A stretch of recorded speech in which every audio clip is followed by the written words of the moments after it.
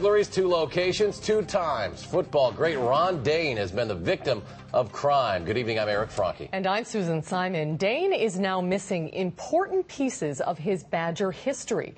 News 3's Jessica Arp spoke with Dayne today, and she joins us with more. Jess. Well, Dayne says he's really not sure why he's been a victim of these crimes twice over now, but he is disappointed, to say the least, that some irreplaceable mementos of his achievements are gone.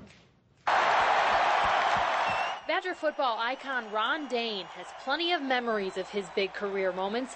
2 Rose Bowl wins. Ron Dayne of the University of Wisconsin. Or taking home the Heisman.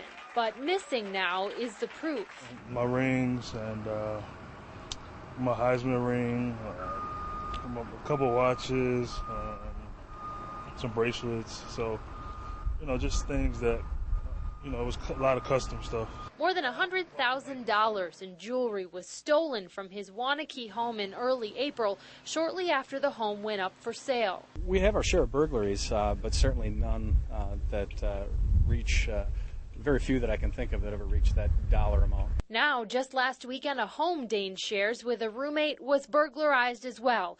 A bracelet among the $40,000 in items stolen in the second burglary in 2 months. Well, it's hard to lose. I really stopped wearing all that stuff, a while ago. So I was just trying to keep it for my kids and pass it down to them. But, now somebody had came and took it or whatever.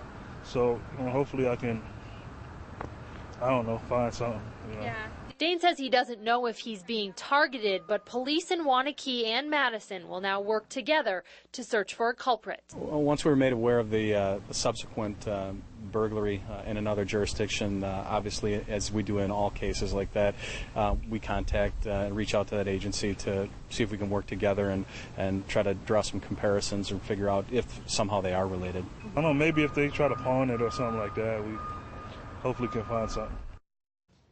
Now, if you do have any information on either of these burglaries, you are asked to contact the Waunakee or Madison police departments with that information. Jessica Arp reporting. Jess, thanks.